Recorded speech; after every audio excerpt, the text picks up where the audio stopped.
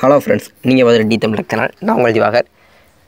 நம்ம ஒரு மாதத்துக்கு முன்னாடி ஒரு வீடியோ அப்லோட் பண்ணியிருந்தோம். ஃபேஸ்புக்கில் பாஸ்வேர்டு எப்படி ரெக்கவரி பண்ணலான்னு ஒரு வீடியோ அப்லோட் பண்ணியிருந்தோம். அந்த வீடியோக்கு கீழே நிறையா பேர் கமெண்ட் பண்ணியிருந்தாங்க. நான் ரெக்கவரி பண்ணுறேன் ப்ரோ, ஆனால் என்னோடய கரெக்டான email address and mobile number தான் கொடுக்குறேன், ஆனால் எனக்கு ஓடிபி வந்து சென்ட் ஆகலை. அந்த ஓடிபி சென்ட் எப்படி வர வைக்கிறதுன்னு கேட்டிருந்தீங்க. ஸோ அதை பற்றி தான் இந்த வீடியோவில் பார்க்க போகிறோம். அந்த வீடியோவுக்கு போகிறதுக்கு முன்னாடி நான் ஒரு சின்ன இன்ஃபர்மேஷன் உங்கள்கிட்ட சொல்லிக்கிறேன். நீங்கள் வந்து எந்த mobile number and email address register பண்ணியிருந்தீங்களோ, அதாவது அதில் பின் பண்ணி சேவ் பண்ணி வச்சுருந்தீங்களோ, ஸோ அந்த மொபைல் நம்பர் ஓடிபி அந்த மொபைல் நம்பருக்கும் இமெயில் அட்ரஸுக்கு மட்டும்தான் ஓடிபி சென்ட் ஆகும். அது எப்படி நம்ம ஆட் பண்ணுறதுன்னு ரிமூவ் பண்ண தெரியலாம். அதாவது நம்ம மொபைல் நம்பர் எப்படி ஆட் பண்ணுறதுன்னு தெரியலனா, இதுக்கு முன்னாடி ஒரு வீடியோ அப்லோட் பண்ணியிருக்கோம். அந்த வீடியோவுக்கு கீழே அந்த வீடியோவோட லிங்க்குக்கு வந்து மேலே ஐபட் லிங்க் கீழே வந்து டிஸ்கிரிப்ஷன்லேயும் கொடுத்துருங்க. ஸோ மறக்காமல் அந்த வீடியோ பாருங்கள். ரொம்ப யூஸ்ஃபுல்லான வீடியோ. ஸோ எப்படி பாஸ்வேர்டு ரெக்கவரி பண்ணுறதுன்னு தெரியலான்னு சொல்லுங்கள். மேலே வீடியோ கீழே டிஸ்கிரிப்ஷனில் வீடியோ கொடுத்துருங்க, மேலே ஐபட்லேயும் கொடுத்துருக்கேன். ஸோ மறக்காமல் செக் பண்ணி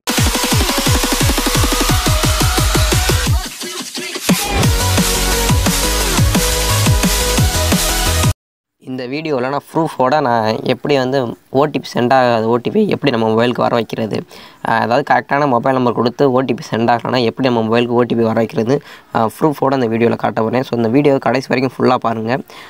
ஃபஸ்ட்டு நீங்கள் வந்து என்ன பண்ணுறீங்கன்னா, பார்த்தீங்கன்னா இப்போ நான் ரெக்கவரி பண்ணுறதுக்கு இந்த கோடு வந்து எனக்கு சென்ட் ஆகலை. பார்த்தீங்கன்னா ரெக்கவரி பண்ணுறதுக்கு வந்து கோடு வந்து சென்ட் ஆகலை.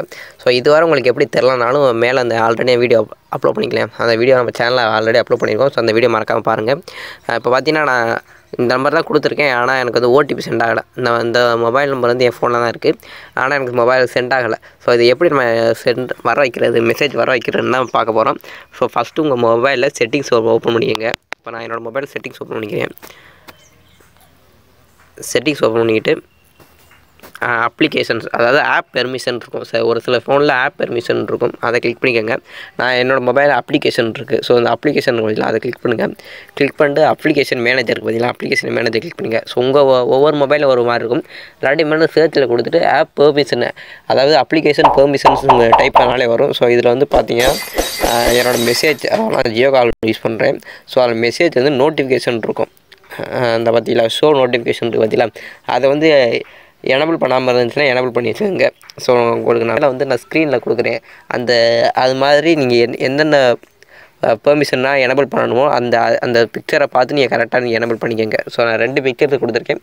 அந்த 2 பிக்சர்லேயும் எப்படி எனபிள் பண்ணுறேன்னு பார்த்துக்கோங்க. ஸோ ஃபஸ்ட்டு வந்து நான் ஜியோ கால், என்னோடய ஒவ்வொருத்தரும் மொபைலோட மெசேஜ் அப்ளிகேஷன் பார்த்தீங்களா, அதை வந்து நோட்டிஃபிகேஷன் வந்து எனபிள் பண்ணிக்கோங்க. ஸோ நான் இப்போ வந்து பார்த்தீங்கன்னா என்னோடய மெசேஜ் ஆப்பில் போய்க்கிறேன்.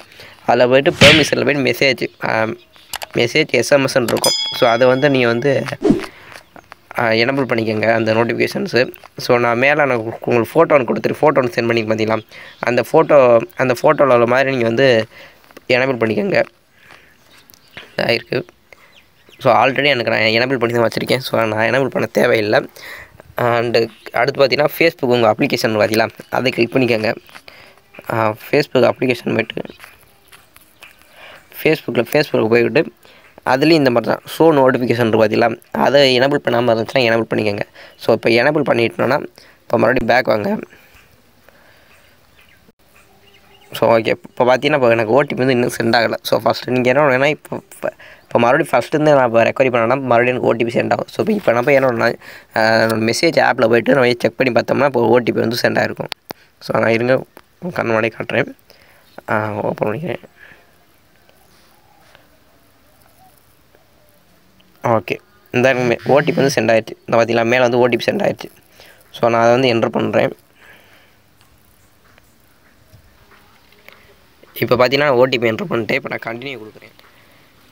இப்போ பார்த்தீங்கன்னா நான் பாஸ்வேர்டு தெரியாததுக்கு நான் அந்த ஓடிபி என்ட்ரு பண்ணி இப்போ எனக்கு வந்து ஓடிபி சென்ட் ஆகிடுச்சு.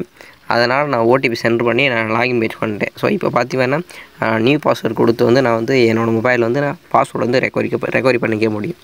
ஸோ இப்போ வந்து பார்த்தீங்கன்னா என்னோடய நியூ பாஸ்வேர்டு கொடுத்து வந்து என்னோடய மொபைலில் வந்து ஃபேஸ்புக்கு வந்து லாகின் பண்ணிக்கலாம். ஸோ இப்போ வந்து பார்த்தீங்கன்னா ஓடிபி வராத ஓடிபி வந்து எப்படி வர வைக்கணும்னு பார்த்தோம். ஸோ இது போல் வீடியோ இன்னும் வேணும்னா நம்ம channel D Tamil tech subscribe பண்ணுங்கள். மற்றும் இந்த வீடியோ பிடிச்சிருந்துச்சுன்னா லைக் பண்ணுங்கள். இந்த வீடியோ குறித்தான கருத்துக்கள் மற்றும் சந்தேகங்களை கீழே கமெண்ட் பாக்ஸில் கமெண்ட் பண்ணுங்கள். நீங்கள் இன்னும் நம்ம டி தமிழ் டெக் சப்ஸ்கிரைப் பண்ணுங்கள்.